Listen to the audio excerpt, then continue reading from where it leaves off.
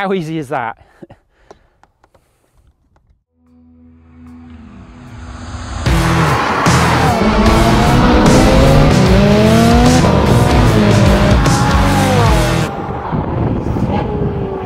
Hi everyone, welcome back to the channel, welcome back to Rich Reviews, and welcome to the sunshine. This is the first day of proper sunshine in the UK. It's glorious, and what a perfect day to perform a review of the Carbonio number plate bracket system. Now, any supercar owner will know we hate fitting number plates to the front of our supercars. Really, they're not really designed to have number plates on the front. Ferrari, especially on the 458, didn't really design the 458 to have a number plate system fitted. There is no real placement to fit a number plate. Yeah, you can drill these front sections and bend the plate around, but it looks awful, and sticking a number plate on this section is actually illegal. You can't use stick stuck on number plates. Now, this review has come at a very pertinent time.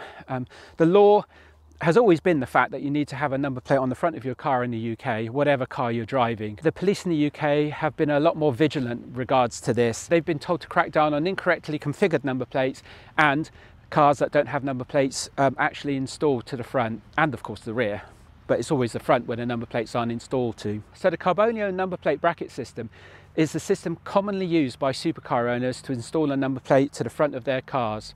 This is because Carbonio pretty much designed this style of concept of using this type of quick install and quick release bracket system, and other third parties have actually copied this design. So I've had a unit from Carbonio, and this unit I've been provisioned free for review, so full declaration. This unit has been provided free to provide a review video for the Carbonio unit, but I am going to be objective about this, so I will give you a full detailed review on my perception of the unit. Now, this review is going to be broken down into three sections. The first section is going to be me explaining the simplistic thing you'd think of attaching the number plate to the Carbonio bracket.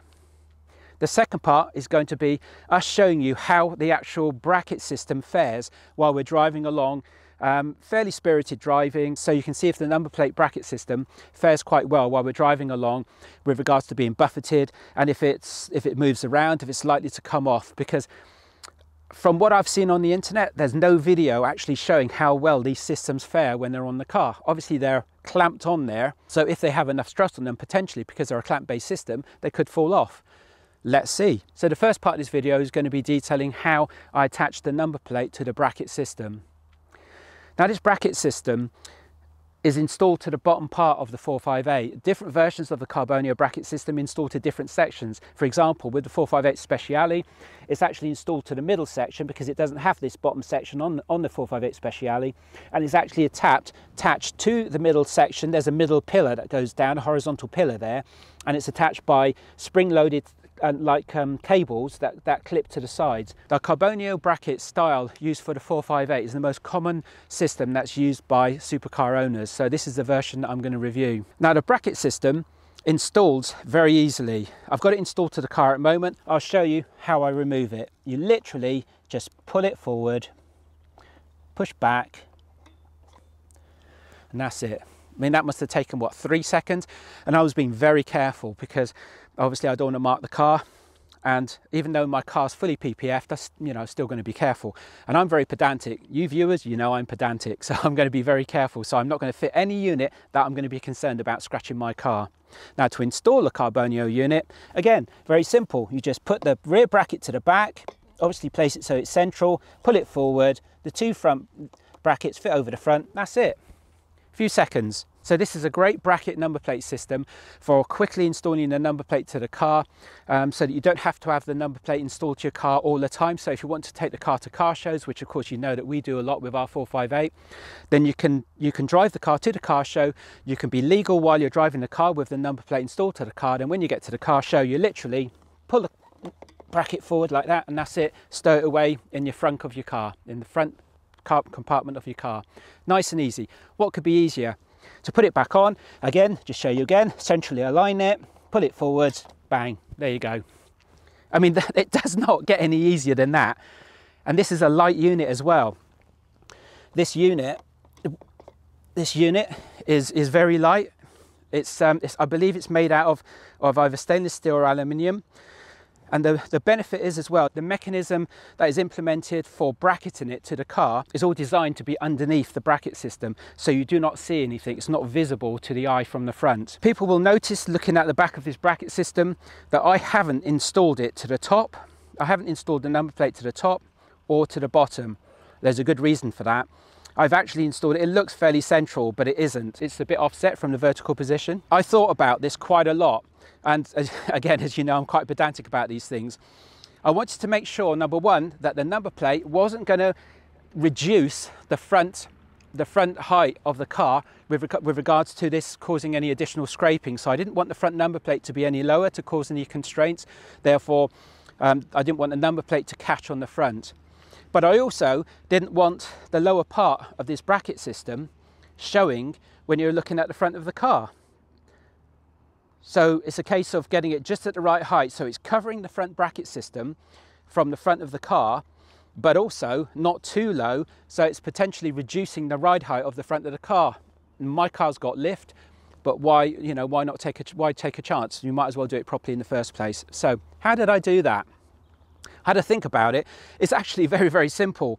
What I did was I just installed the bracket. Obviously the number plate wasn't on the bracket at the time. I installed the bracket to the car, and then as you can see, I held a long builder's spirit level underneath the bottom of the car, and as you'll see, the bottom of the car actually projects up slightly at the front. So I kept that motion forward with regards to the spirit level actually catching to the bottom of the bracket, and I made sure that the number plate actually sat on the same angle, which is inclining towards the top of the line of where the bracket would be. So projected that, in effect, I projected that slope line forwards and attached the number plate to the front of that slope line where it would be positioned in that forward facing position. So we're inside the car now, and we've positioned two cameras close to the Carbonio bracket unit so we can show two different angles of how the Carbonio bracket performs while we're driving. So this is going to be a sort of stress analysis, if you like, and I'm going to perform some live telemetry while we're driving, while I'm actually reviewing the live telemetry of the cameras on the Carbonio bracket system. Before we perform the assessment, it's very important to establish that Carbonio are the inaugurator of this bracket design and of this bracket system. If there's any copies out there, then they are copies. Carbonio actually inaugurated this system. They designed this system, especially the spring-loaded mechanism that is implemented to restrain the bracket of the Carbonio unit onto vehicles. Also, when purchasing the Carbonio unit, even if you're purchasing internationally, all the costing is put into the actual checkout while you're purchasing the item. So all taxes, all costs are calculated on the website so that when you actually purchase the item, that's the end price you're paying. There's no additional taxes, there's no additional VAT, there's no additional import duty, which is very important, because then you can make a decision there and then that you're happy with purchasing the unit. So the Carbonio bracket system is manufactured in North America. It's manufactured from premium materials. You can tell that by the actual design of the unit, and by the fact it's lightweight but durable. And it's it being lightweight obviously is a requirement for when you're continually putting on and taking off the unit, if that's what you're doing when you're taking the car to shows, etc. In addition, Carbonio provide an unlimited mileage warranty on the unit as well, which is exceptional, and they really put in their name behind the device. That's great, because that provides you great confidence when purchasing the item. So let's go forward now with the driving assessment so we can see how the Carbonio unit performs under the stress of normal everyday driving with a supercar. So you join us on the drive to Marlborough, a beautiful little Wiltshire town where we commonly go to get a coffee. So as you can see, we've got a camera attached to the front of the car right next to the number plate, so we can see exactly how the number plate is performing while we're driving along. As you can see, as expected, there's no issue with the number plate. There's a slight bit of buffeting, as you'd expect with it being moved in the wind, but it's very solidly fixed to the front of the car. There's no way that number plate's coming off. As you can see, I'm just going to drop it down a bit while we're on a fast section of road.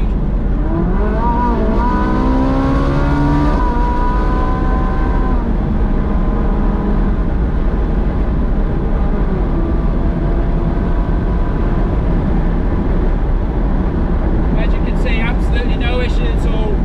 We're monitoring inside the car the footage, and as you can see, there's no issue regarding the number plate. It's solid as anything. Nobody likes to fit a number plate to the front of a supercar. As I mentioned earlier, it ruins the lines of a supercar.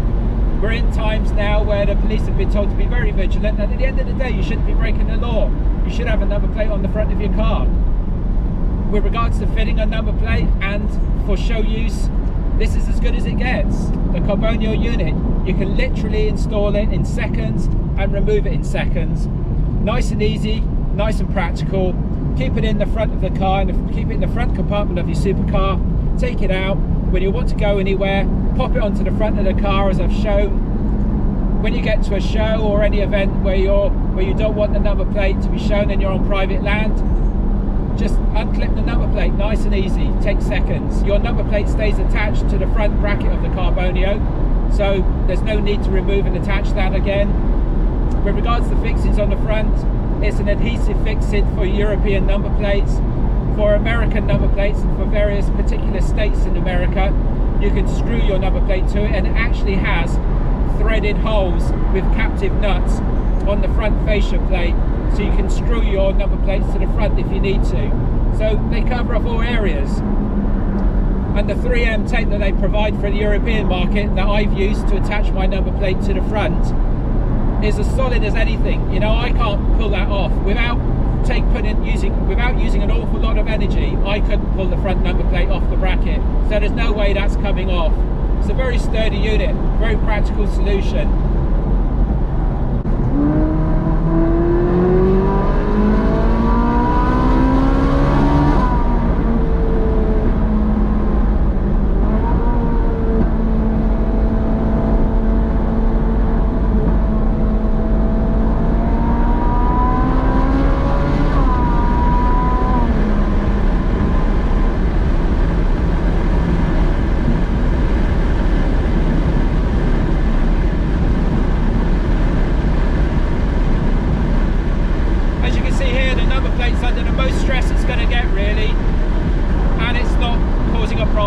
It's not moving, slight fluctuations in the windows you'd expect.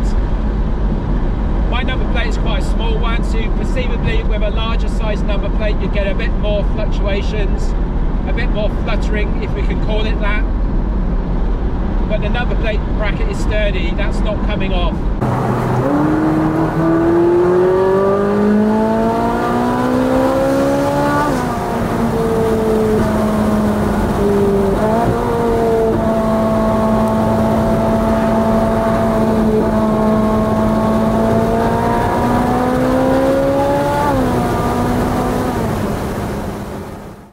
Gives me a chance to take the car out for its first drive in the summer.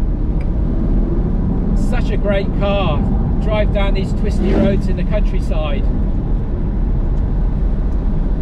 Having not been able to drive the car for quite a few months now due to it being in winter storage. In my previous video when I was comparing the 993 and the 458, I was talking about how the 458 corners like it's on rails.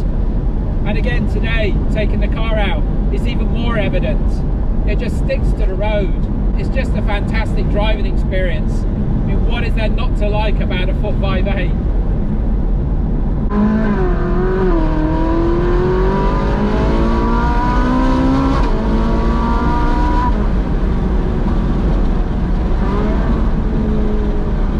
So we've taken some footage now with the camera on the front of the car, and you can see that the Carbonio unit is very stable. There's no issues, that's not going anywhere, it's not going to come off.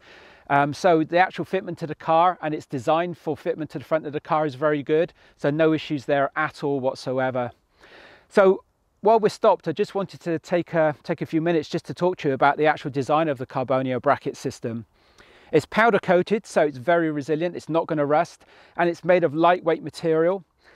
The front fascia of the Carbonio unit has, as I've detailed in the car, has these 3M stickers on the front, or has 3M adhesive on the front. And I think it's double-sided tape. So in effect, you can fit your front number plate to the front of the Carbonio bracket fascia, and it's not going to go anywhere. That's for European and rest of the world fitment. For American fitment in many states, you actually have drilled number plates. I think they call them some sort of identity tags or something, but but anyway, in effect number plates. So those registration plates will screw to the Carbonio unit, and the Carbonio unit actually has threaded holes with captive nuts, so it makes it nice and easy to actually fit your front number plates in America to the front of the unit as well. The unit has a spring mechanism that provides its capability to clamp onto the front of the car. If I just pull the unit off here, you can see on the front here, again, a couple of seconds to take off. See, the unit is very well padded interior. The spring-loaded bracketing system actually has the springs underneath the bracket system, so it's totally away from your car, so you can't damage your car in any way, shape or form. It's nice and easy. It literally just works on a compression system with the springs. So you put it against the springs to be able to then fit it, and it clamps against your car. There's nylon sleeves here, nylon plastic sleeves here that go over these screws. They enable some, if you like, lubrication. So the Carbonio bracket system, when you open and close it, it slides without catching at all. That is a design that the other copy bracket systems do not have. So again, it's best to go with the original. They designed it on the car. I suspect the other systems designed it against this system as opposed to designing it on the car. So again, those nylon sleeves add like a lubrication, so it's nice and smooth when you install and uninstall the bracket system. So it means that you can just literally just put a bracket in like so, pull it up and fit it. You haven't got to try and get under there with two hands. Can you imagine if you had a system where it was catching? You'd be under there trying to hold it, trying to pull it apart. You'd be on your hands and knees. You might have a suit on with nice trousers. I'm just wearing jeans. And you could get, damage your clothing and all sorts, So it just makes such a difference just to be able to fit it and remove it. Seconds. What's that taking me? Probably 2 seconds. I mean, how easy is that? Could not be easier. So that's the Carbonio number plate bracket system. Definitely a thumbs up from me. In addition, you can see where the Carbonio bracket fits to the car. It's not causing any obstructions with the parking sensors as well. So it's not trying to cover up any parking sensors with any of its attachment systems. It's just nice and simple over the bottom of the car. And also, I think it's fair to say it's not going to cause any aerodynamic limitations either, because you've got the winglets here, which have pressure exerting on the outside, which aids downforce and allows the air to be directed underneath the car as well. It's not impacting any of the airflow through the winglets. It's just literally nice and simple on the front. With a small number plate like mine especially, it's taking a very small footprint.